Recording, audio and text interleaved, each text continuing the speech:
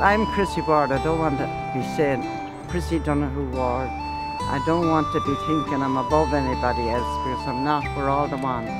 Left, right or centre, we're all the one people. Chrissy, will you tell us a bit about this place? Oh God, what age is them? About 35 years old, I think these boys. Okay. And the boys got them made because we used to go down pick at O'Connell Street, you know, the county council office, because they weren't passing any sites and they weren't spending the money for sites, and they were bulldozing the travellers out of it. And we went down, and one of them got these made for me, Paddy, my sister Nan, brother-in-law John, Michael McCann. So the whole lot of us, we got them made, and we picketed first for 2 days around the door, and no sign of the travellers coming up, what they were going to do with them. Okay. Not a thing about them. And we're waiting for this bill or something coming past. Okay. And what happened was we were fed up with them, and the boys went on and got these made. And we just walked in the lovely door one day, and chained them all onto the railings. Jeez, that was amazing, and what a brave thing to do. Yeah, chained them onto the railings. So it was me and Nan. I'm going to show you the photo, a piece of paper of them. And, well, there was 6 of us. So that's how passionate you felt at that particular time. Yeah. And that was the late 70s, about human rights for travellers. Yeah, it was, Like yourself, you're one of the main... Well, we've been only 2 women, yes, really. but you're the main activist, yourself and Nan, God rest her soul. Nan was our spokeswoman. That established traveller rights. Yeah, we did. And you did an amazing job. Our family all felt bad about it, you know. Well, I had a brother now as well, and oh God, the things he did. He said, they were pulling him out of the camp, and what do you think he did? He pulled his trailer across the road and he set fire to it. Yeah? He did, I swear to God, and he built a tent. So that's how strong... how he felt about it. That's how strong as a family that she felt about human rights. And when he built the tent, he put placards from one end of the main road to the other. And the people kept saying, leave the poor people alone. And he ended up getting his sight over it. But he helped other people. They were towing other people out. And he went and towed them back. And back to the camp again. And that's what we used to do. Across the road now, they towed all the travellers out. And the boys went back and towed them back to the camp. And we were over there. We were over there when there was shots and everything fired through the windows. Towards travellers at that particular time because of racism and discrimination. Oh, you don't know what the travellers went through years ago. You were very, very brave people as 2 women, 2 traveller women, to stand out for traveller rights at that particular time when, you know, traveller women was stayed at home at that particular time. So that must have been, to me, myself, you're a legend, and so is your sister, God rest her soul. Yeah. You know, and I think it's really important that, and then, you know, that your stories are for heard. election then, and Tara was an awful place for the travellers as well. There was thousands and thousands came out to protest. And some of them was politicians after that. They got in there, see, you do something for other people and lead them out. Well, then, you know, to get... Now, they were in Tana before any houses was built, or any sites was built, or any houses was built. And so, suddenly, when they built the new house in Tana, the travellers pushed out the town. Okay. And they put onto the highway, the main road. It was so dangerous for the children. So we went over, me, my sister, Nana, and the boys, not just one of us, the whole lot of us. It was a small group, really. Yeah. So we went over to get all the travellers out, to follow the march around the village. They wouldn't give them petrol, and they wouldn't serve them in the shop. And did you get much support from settled people at that time? Oh, there was a few people now. We said Fandamernan, and there was a couple of settled people now. There wasn't a big lot in town. There was about 2 or 3 supporters in town. And we had a few supporters, the people that say social workers and that. But out for not a big load, I'm very... But yourself and your sister, God rest her soul, led out the political movement, the civil rights movement. Yeah, and at that particular time. One family was kind of... My Uncle Tom, you know Thomas McCann? I do indeed. You know him? Well, him and his brother Michael, and his father was my uncle. Okay. And he'd bring down his old wagon to the marches and make his old kettle of tea in the wagon, and he was always there with his wagon. I don't know. Yeah.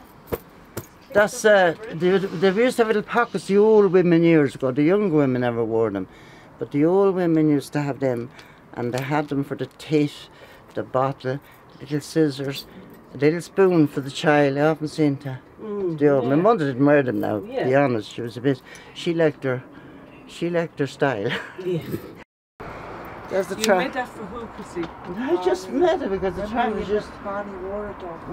Yeah. That's. Little, 61 years old. That was. 8 children I had in one of them. 8. They were better for around the country, but we always got a little stove in. They were stronger trailers, weren't they? Yeah, they were, and they were very warm. I'll have to stick the paper up. Look, it's falling down. Yeah.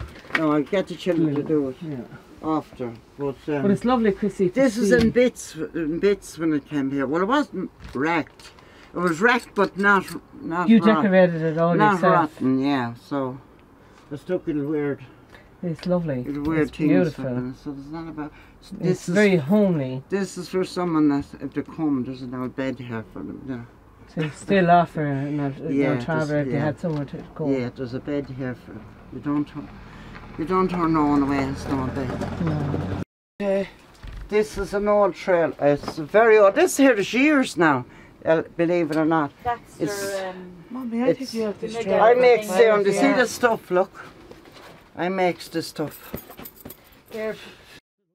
All out of waste material. You made all them curtains. So I make this stuff. And I made all them. makes all that stuff there and all them pillows and them curtains. All of that stuff is out. Well, some of it is there for years. That's the owl. Some of it is there for years, but that's out of car boots now. It's not bought modern. It's lovely though. Traveller's photos. And I'll show you some of those. There's no end and stuff. That press is full. That press is full. That next door is full. And I collect everything. Some of my poems, I think, in this. Is there a button? There's some of my poems in this book. Check it. I tore some What are pages. you looking for? Her poetry that she written. Oh, there is a poem in here. She's boxes of poetry, don't she? There is one poem in here, isn't there? Oh, so, no, there should be loads of them, unless I tore them out. You know where them little bikes This is all, Into Sharon's. Did you take a picture of that? it's my brother Tommy, he said, on. Oh, I want to show you books. These are, I have my phone with me. these are traveller stuff, look. Oh no, not that one, the other one. Traveller songs. Travellers everything. All that. No one gets in here now. Just, see that? There's traveller songs, travellers videos. There's a big collection of stuff there. And there's way other boxes. Boxing gloves as well, God help them. Someone's phone is vibrating. Yeah, it's interesting, isn't it, son? That's It's me. very interesting. That's me daddy, look, making Did you know her? Mommy, what was he making there? Something off a lorry. Casey's wife. That's my brother Richie. Part of a lorry. And there's There's yeah. that's me brother Sweetbee with his little donkey. That was a donkey hearse. And then that's my sister Margot. That was brothers that was here already. Went over the north, yeah. When you go over the north, you had to. Oh, there's my brother Sweetbee with his first daughter. Really, not mine. And That's me two sisters. That's a long time ago. Kathleen and Anne. That's a photo of me. Oh, flat. Mommy has lots of photos. Like there's buttons. Look. I'm just, very interested in terms of us being nomadic people, indigenous people. We had the freedom before 1963 that's right. to travel Ireland. And then in 2002, the trespassing law came, where they actually criminalised us for being travellers. Yeah, they did. So how do you feel about that? Oh, I feel it's very bad and it's very wrong, and it's no different than Africa or other countries, Indian countries. They put them into little places. We don't mind it, we all want places to stay, but we want the freedom too. Do you know, if you look at Geronimo and people like that the famous films is made out of, you just find out. For a matter of fact, I have a page and it puts all these stuff up in it. And there's hundreds now, thousands, isn't it, follows it.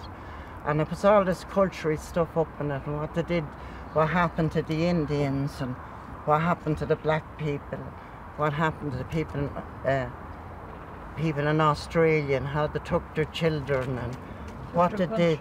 Yeah, what they did to them, yeah. You know, so you're just talking about culture there. Yeah. Do you think the establishment have took our culture away, and how do you feel about that? Oh, I feel very sad about it, because it's changed the traveller's way of life, you know. You know, the men, they're losing it. Although now there's a lot has it, they sing a lot of Irish songs, and there's a lot of them has it. They have much of it, but they haven't all of it, you know. I won't say they lost it all, because they're still in the groups now. They're still in the groups where there's large funerals. And no matter how travellers fight one another, it doesn't make a difference. Still, if someone dies belonging to them, they'll still support them, do you know what I mean? It's interesting what you're saying about blood. Yeah. You know, so even if travellers have a bit of conflict between them, we still respect our dead. Yeah, they do, yeah, they definitely do there, because it doesn't matter. If you fought with someone or had an argument with someone, you still feel it. If something happened, you say, well, we shouldn't have argued. And people, you know, more often should think of that while things is going good for them, because travellers have a lot of guilt. See, they feel an awful lot of guilt. They blame themselves and things, you know, which they shouldn't. It's not their fault. It's correct. not their fault. You're dead right. Yeah, in relation to that, because a lot of things have been done to us by the establishment. Yeah. You know, since 1963, and you're one of the women that headed up the civil rights movement yourself, and your sister, God rest her soul, and the rest of the family. Yeah. You think today the traveller activists have got a bit soft? Yes, I think they are a bit soft. I think in the halting sites they should have gone into movable sites for the travellers, because the travellers have to go into houses, and they don't want to be in houses. They want to be in their own community. So they've no other choice then, and there's no room for them. You know, this place would be packed if people know. You still make a little bit of room for them, but they're in danger with fire, and the children will be in danger with cars, and you name it. Now, when they need support, they're around the family, you know. We're in a house you want far away in different places. Then they can't keep their dogs. They cannot keep their ponies. The visitors has to stop coming and go. I find that if travellers go into a house, they don't get a lot of visitors. Visitors is a thing. Whatever's about a house, they won't visit people in the house. And if they have a big family and they're coming or going, people they can't understand it. So do you think the estate is winning trying to make us settle people? Yeah, because there's no land for them. There's laws out for them not to travel, and within a short while, if people don't stand up for themselves, there'll be none of us left. You know, there definitely won't be none of us left. You have to stand out there to fight for what you want. And if the travellers are richer, they could buy their own land and build their own house inside, but they're not. They don't have that money to do so. So, Chrissy, I'm here with you today, and. Who are these two ladies? That's Elizabeth, I'm losing my memory, and Sarah. One of the 8 girls. Sarah's 8 girls, so they're only 2 of them. The rest of them is not coming out for some reason. Does Cathy want to come out? No. Well, Cathy is there. Girls, I'm just very interested in your mommy's story, that she had a civil rights movement in the late 70s to 80s, and she talked about our culture being ripped away from us and our freedom. You know, how do you feel about that as travellers? I feel annoyed because from we were small, tiny, Mommy had us in marches, and it was inbred in us. Like, some people think if they live in a camp and they're automatically a traveller, but it was inbred in us. We were at the back of carts. Like, it was like, not only people think of, sometimes travellers is a physical thing if you live in a trailer or you do this or that, but no, it was kind of in here. taught to us. We were taught about who we were, where we came from. It was very much a pride thing. So when we went to school, I feel anyway, even though we were in school and the children would say, well, I can't play with you because you're a traveller. Yeah. And I'd feel sorry for them rather than feeling insecure about it. We were taught pride when I used to in go ourselves. down, I'd go down to school. So I'd say, oh well, whatever. I felt sorry for them not being travellers, and they were feeling sorry for me being a traveller, and that's how we were taught pride in ourselves. And I don't think, I think travellers are not teaching their children to be proud of who they are and where they come from. You know what's really, really interesting as well, Elizabeth? You know, you come from a very strong activist, very powerful woman in Irish society, if not European level. You know, do you think the activists today, do you think that we're not strong enough, forthcoming enough? The thing I think about activists now is no reflection on you, because I think you step out of a box, and a box that a lot of activists are in, and it's like a jack in the box.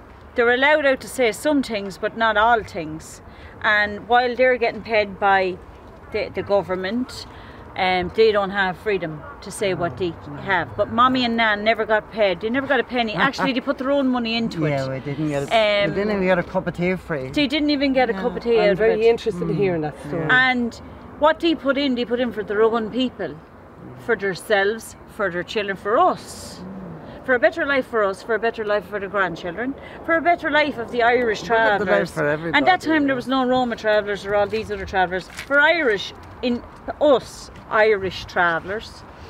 And they didn't get a penny. And I think these people, like in groups at the moment, they're kind of being controlled. And they can't say what they want because they have these jobs, and it's hard for travellers to get jobs. And I'm not backbiting you or saying anything bad again you. What I'm saying is, it's hard for a traveller to get a work. I know myself. I went for work to work with travellers, to communicate with my own people and settled people got it over me, because am I not better to communicate with you than a settled woman? I would feel that. But because I was too much of a mouthpiece, you don't get the jobs. If you speak your mind, they want people they can control. And our family didn't fit in that box.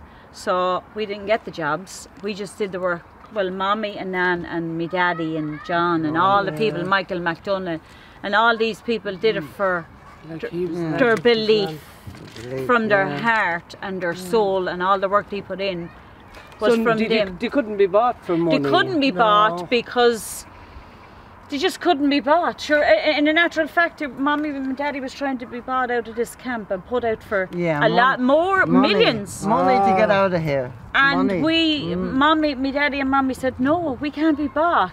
No. We want to die here and live here, and this is where we are. Exactly what happened. I think that's a very, very important statement. Yeah, well, some people do anything for money. Our we family, weren't that people. Mommy and Daddy inbred in us, not money, pride in ourselves. Loyalty to our people. But now it's shifted. We're being like, it's like the devil is dangling money there, and money's hard to get because travellers not allowed to work because they're put off the roads. Travelmen is put off the roads, and they're going to criminal things. That's why there's so much. So I understand why they're doing it. That's why the young fellas, my opinion, is in and out of jail. Yes. That's why they're in and out of jail. They can't get a bit of scrap. They can't earn an extra couple of bob. Yeah. They can't do anything. They're in a house and they're watched from morning till night. And at least when they were travelling around, there was nobody watching them. And they can't get, there's nothing for them. They're the same as some of the settled people. There's nothing for them. And that's why they get into camp. I think that's a really, really important statement coming from a civil rights activist like yourself.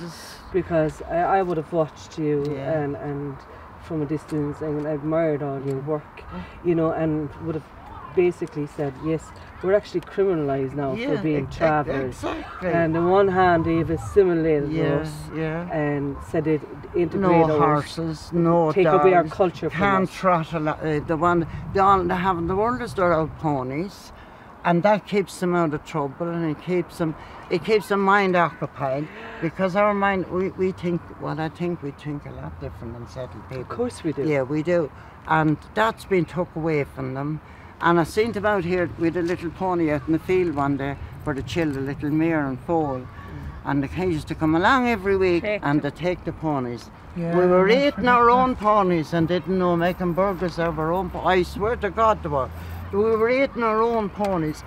We'd go over to the shop and get a bit of meat, and the meat had turned rusty. The meat was rusty, I swear to God. I in the believe pot. you, I believe And I used to say, God, there's something wrong with that meat. I've never seen meat like that in my life. It was our own ponies that we were eating. I hope it wasn't our Oh, ones. it was. And How can you identify them? My daddy's poor. no, but it's only when they take the ponies we get the meat. When they strip off. Do you know what's very interesting what you were saying? Just to bring you back to, you know, the mare, the mare that Oh, the little pony that foal. was. Yeah, what they done pounded. was it was a little mare and foal. They're talking about cruelty to ponies. Me and my daddy But was running trying to get them back. There was a little mare and foal out here, and the little foal was only that high. And they comes along anyhow, and they got the poor little mare in, and they were taken after the little foal. The little foal, you see, and the the little children folly, run the the foal. They run the foal down the field. But wouldn't you think they would have left out that little mare to look after the foal? No, they didn't. And another day, me and your daddy went out the road, and here was these pieballs that were taking off the travellers, and they ate them up in the dump out of swords. Yeah. I couldn't believe it. I said, these the one ponies that took off the travellers, and they ate them up. And travellers are not bad to the ponies. No. They're not bad to their dogs. So no, they love their dogs, and they love their ponies. So they're stripped of everything. Stripped of getting a bit of scrap. To get a few pound extra in the door. Get a few pound in the door, they're not allowed to get a bit extra. You know what I mean? They're stripped of everything. They're stripped, in my opinion, they're stripped of everything. Chrissy, you have a beautiful grotto here. Can you tell me a little bit about it? Well, when we were building this first, my sister said, what are you building? I said, I'm building a watchman's hut. What do you want a watchman's hut for? So to keep an eye to the camp. You see? But she believed me, she went on, I forgot that I wasn't. But she came back again, and this was built, this was made and put in there. And she said, how'd you tell me you're building a watchman's hut? I said, well, isn't it the watchman's hut? I said, who's watchman? Well, Pandy used to always put his flowers and his lights around here, and all these little things. There's a little thing he bought in the market, we bought the market one day. And there's Jesus fell up of his life, look, you see him?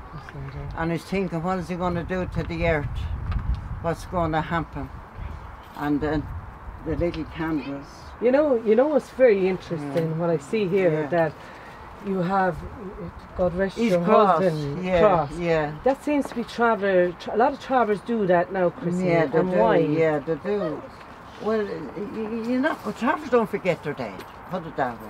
No matter how long they're dead, they speak as if they're there. Well, we speak of all the dead is here.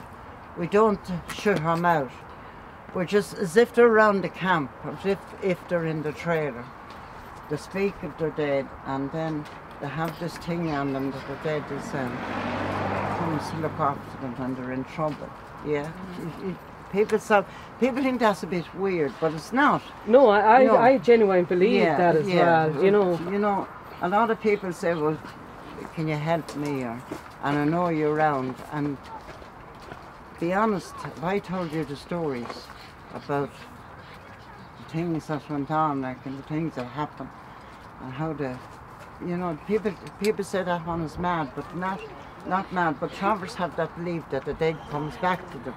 And of course they do. Yes, the dead comes back to them, and if they ask the dead to help them, they will help them, and they will always show them a sign. If you ask them for a help or ask them for a sign, and they'll always show them a sign. So we talk as if the dead is never gone, as if they're... So as travellers we have preserved a lot of the Catholic way of life, haven't we? Yeah, they have, thank God for that. And you think we've paid a price for that, Chrissy? No,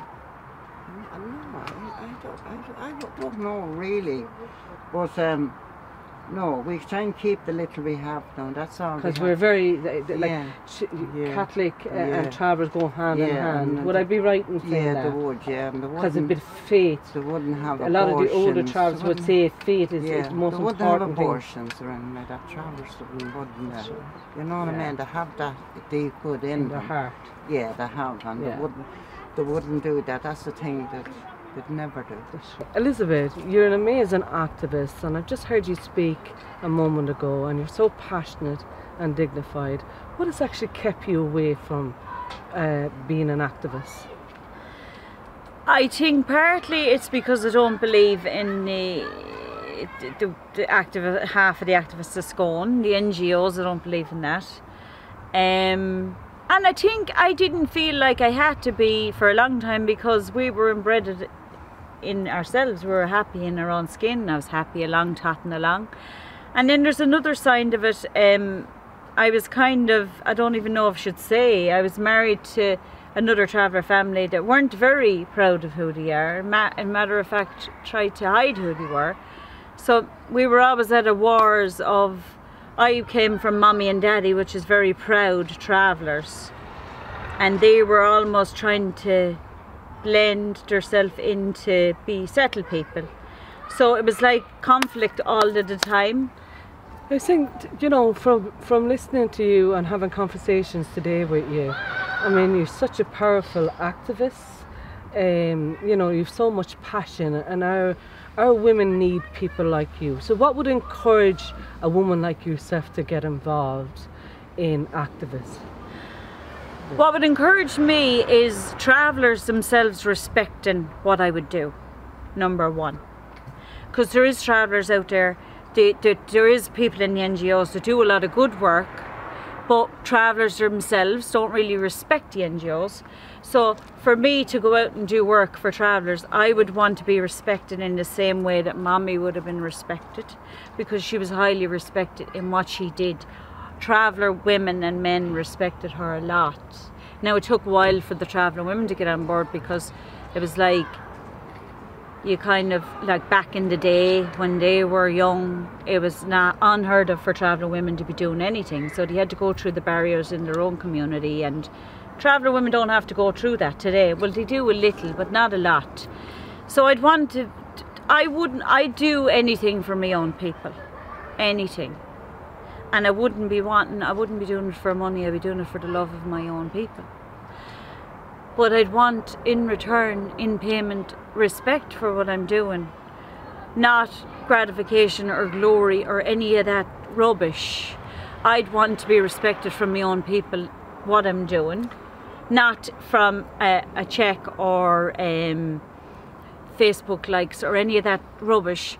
I'd want people to say, oh well, like what I would say to you, Mags, which I am very proud of you as a traveller woman, in all honesty. I've known a good few activists, but you, I feel like there is a connection there.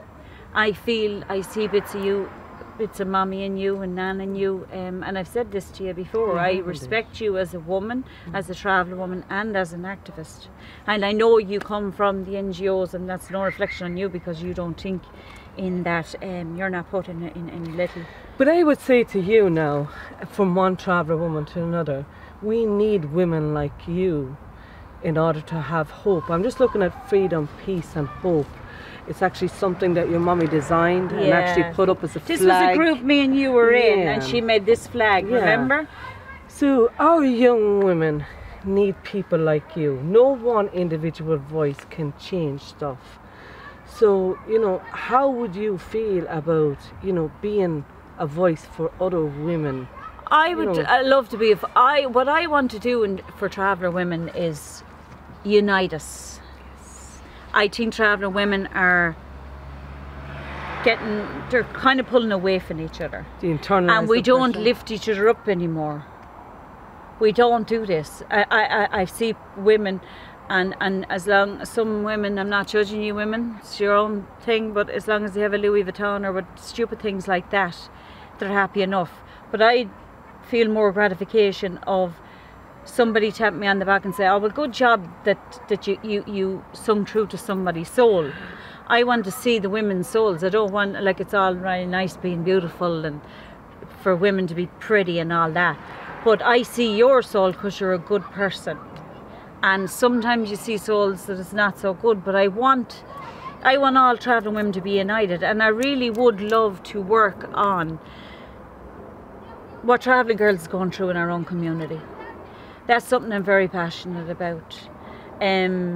If a girl makes a mistake, or if education is my number one thing, that I am so passionate inside about education. Like, I'd follow my children, I used to follow them to make sure they went into school, because if you have an education, you have something. But in education, I would love, for me, myself, I would love to be in schools, and to be able to talk to stop the discrimination inside the schools, so the children don't feel like they have to fall out of school as soon as it's the legal age to leave, because it feels like they're in prison, and as soon as the legal age hits, they're gone. I would love to have the backing and to have help to keep them children in school, girls and boys. Can I say something to you now, as a traveller woman? I have been involved a long time, and I would say community development, and dipped in and out of activism, I would like to think. But you're a big loss to our community. If anything, a woman like yourself should be to the front line of this new campaign that we're actually launched on the 8th of October. I think someone like yourself should be heading up this political campaign, because it's people like you who actually have an open mind and a mindset to bring unity amongst traveller women and the traveller community. Yeah. We need more voices like that. And would you consider in time getting involved in that? I would consider in doing anything for my people that I believe in. Because without people like you, you know, we're losing young little girls through suicide. Yeah. Young women, you know, are actually, the internalized depression is actually growing and growing. Because compared to your mommy and your aunt, God rest her soul, in terms of the civil rights movement, things have kind of gone backwards right now at this stage. We don't have that kind of political voice that we should have. No. We don't have it outside the community or inside of it either. And I think there's a lot of people that prey on women, traveller women in particular. And sometimes if traveller women marry, it could be separated women. There's targets there for separated women. I'm getting like 100 Facebook ads, and they think because you're a separated woman that you're automatically now you're dirty or this or that. And there could be some vulnerable woman that's after losing her husband, after losing somebody in her life, and these predators are coming in and they're trying to take that woman down. And some women is not strong enough to be able to say if they did make a mistake or they didn't, you know what, so what? I'm moving on from this. Go and me, born from mommy, that wouldn't break me. But there's women out there that it would break. And I feel I would love to protect our women from the predators. But the message I would have to give them, God love them, my heart goes out for the young people today. I feel so sorry for what's going on in their lives, because their lives is cut very short. And maybe they should get more, maybe you need more fair play and stand up for yourselves. And keep a little bit of tradition. And you're not bad people. The travelling young fellas are not bad people. It's just that you get no fair play. And I think everybody today, those young people, should stand up for there should be a young committee for young people, teenagers and up to certain ages. There should be a young committee, set it up there, boys and girls, for to look after yourself and deserve what you look for, what you get. But what you get, you would deserve it, because you had it hard enough, and God knows you have it too hard. And there's a lot of poor people depressed, young boys depressed and girls depressed. A lot of them are stuck in houses. God love them and know where to go. And our Irish ground is took up. Well, it is our ground, put it that way. It is our ground. It is our country. we have a right. Those young people has a right to be treated right, and this is their own country. We're not asking anything. We're not in England, we're not in the north. We're in our own country, and they have a right to be treated good in their own country. And I would tell them today, stand up for yourself, stand up for what you believe in, and stand up because you're entitled to what you get, and you're entitled to look after yourself. And people's no right or business taking your human rights away. And there's jobs there should be shared around with the young people, remember that, and take your education and you can be what you want. Don't allow people away with that. That's all I have to say.